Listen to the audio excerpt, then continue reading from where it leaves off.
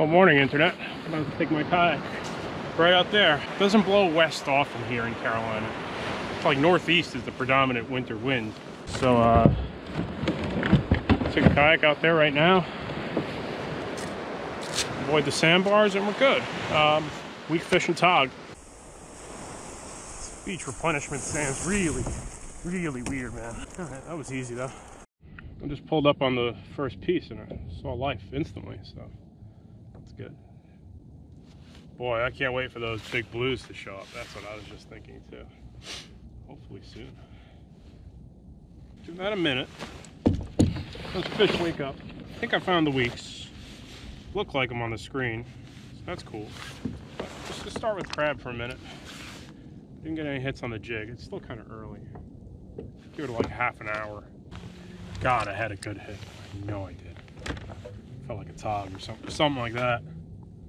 Maybe a redfish, something good. It was good, whatever it was. We missed him.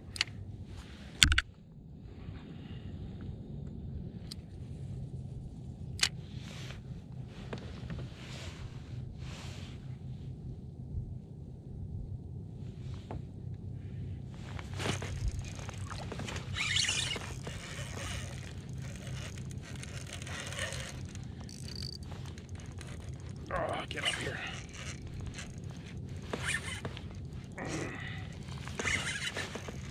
Got him. Might be a black drum, I guess.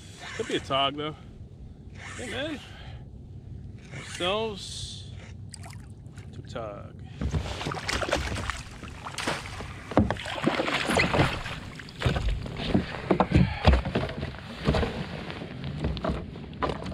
Alright, Carolina togs. He's looking where to go in life right now. It's a good tog, man. 20-incher. Not bad. On the board with the target, my friends.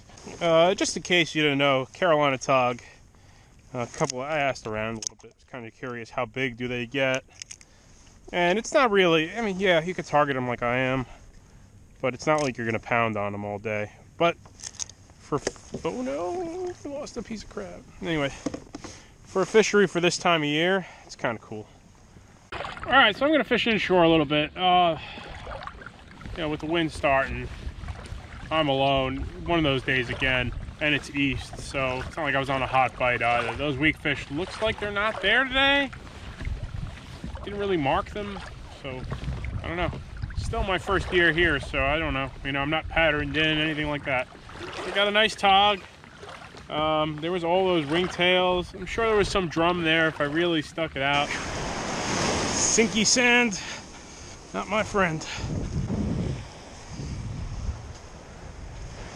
All right, so we didn't catch too much yesterday afternoon on that afternoon trip. We got one nice largemouth bass.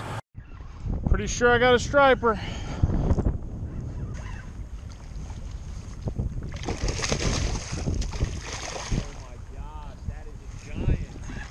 Is it? Yeah, it's a giant fish. Oh, that is a tank. You want to get him on the scale? It's probably like 6, right? But not a whole lot doing. So right now we're just dropping off some mail and stuff. We're gonna head back out into the ocean, do a second round. The surf hasn't built, it's just tight intervals. And I think we're switching to a southeast pattern tomorrow. So we're gonna have some milder winds this afternoon, probably cloud cover, and then the weather's gonna take a dump. And then we got some better weather next week. So a couple more days of hanging out, then I think we're gonna be back to fishing more regularly. Not bad. A little lumpy. This morning it blew northeast pretty good. But overall it's not bad. Got the shrimp trawling fleet to my north. That's why I'm not striper fishing up inshore. It was a lot of rain. That blue and brown I'm gonna cross over right now. It's two different tides. Right? What up, my bird friend? Pretty strong difference right there.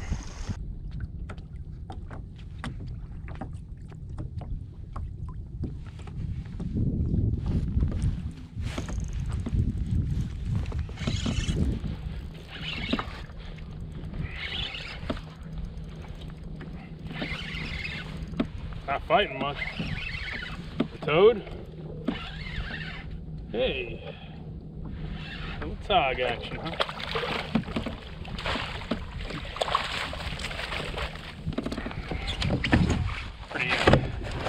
Pretty quiet on the fight there, huh?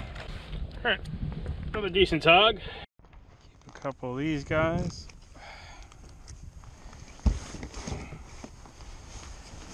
It's tog season, huh? So I really don't have any weak fish today to catch, unfortunately. So we gotta stick with what's biting. And it's probably just gonna be a couple tog. 55-degree water. That's what we're gonna get. Making the most out of it. Ooh. It's a pretty nice sheep, actually. I don't need to net him, but he ain't too bad.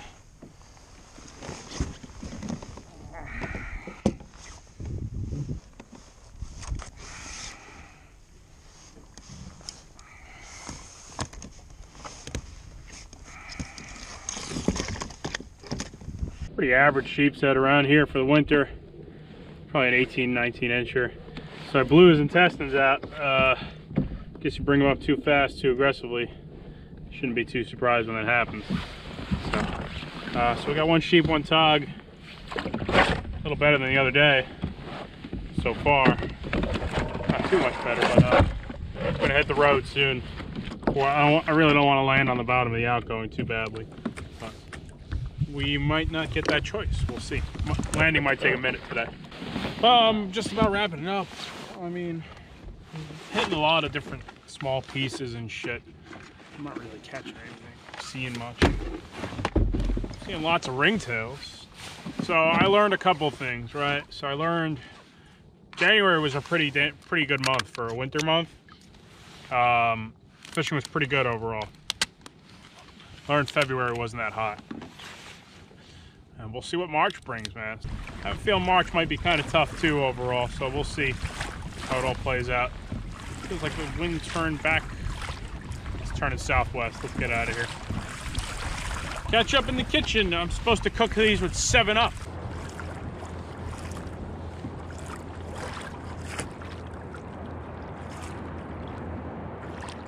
Just hang out here for a second. Make sure I've got no issues coming in. Bottom of the outgoing tie, just that tight stuff. It's not big, it's just tight.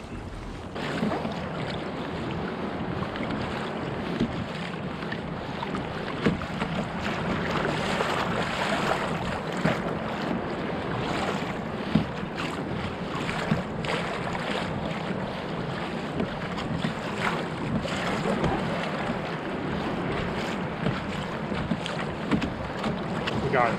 So close. Close one, man. Almost mistimed that.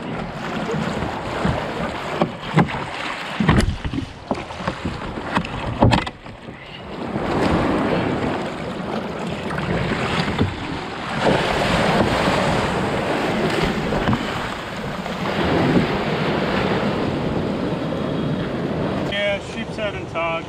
Pardon me? Sheepshead and tog. You don't have one on the other end? What's that? You don't have another handle? We can help you. No, I got a car, wheels in the car. Okay. I'm gonna go grab those. Thank you, though. Do you see a lot of dolphins? There's tons of them out there. Yeah. See any, catch any decent sheepshead? Yeah, maybe 120 inches. Really? Oh.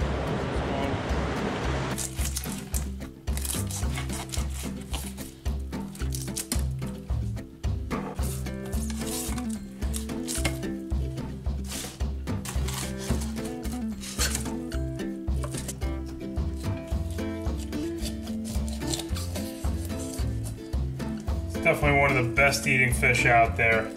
Tog.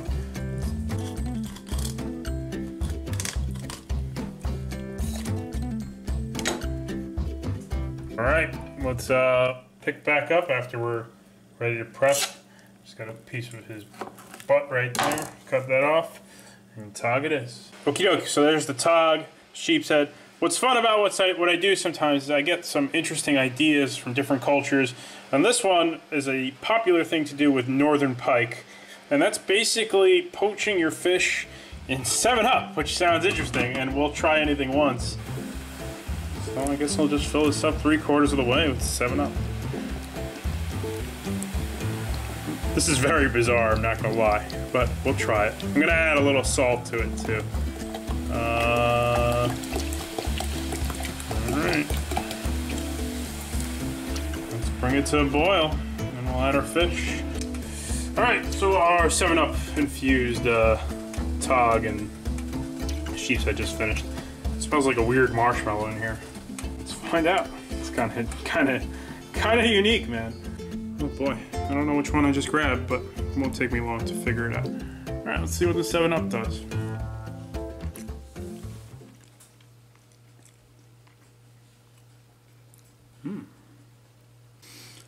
It's really not a gimmick. It gives a certain buoyancy or bounciness. So the first piece I had was definitely Sheepshead, the second one was TAUTOG.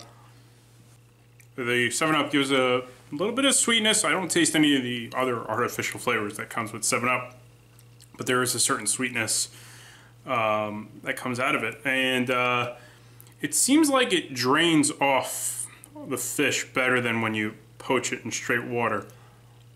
Like the fish doesn't retain the 7-Up in terms of like an extra moisture. So you can thank anybody from Canada for that idea, well, at least from coming back to you from me. That's where I got that inspiration from. I thought it was unique and a little bit different. And yeah, Sheepshead, TAUTOG, black sea bass, grouper, any of those white flesh fish that'll work well with, you know, probably triggerfish, triple tail, cobia. Cobia is probably a really good one actually, because it's got a very firm texture. Summer projects, cobia boiled in 7-Up, served with butter. And the other thing is, you really don't dress up the fish too much doing this. You get a certain flavor coming out of, you know, 1 or 2 ingredients, and that's it. We fished the usual stuff. I used the bottom sweeper jigs. I think I used a 3/4 ounce both days. Making the most of it. Still in that slower period, but hey, TAUTOG in February and March and winter months, I'll take it all day. Thanks for watching, guys.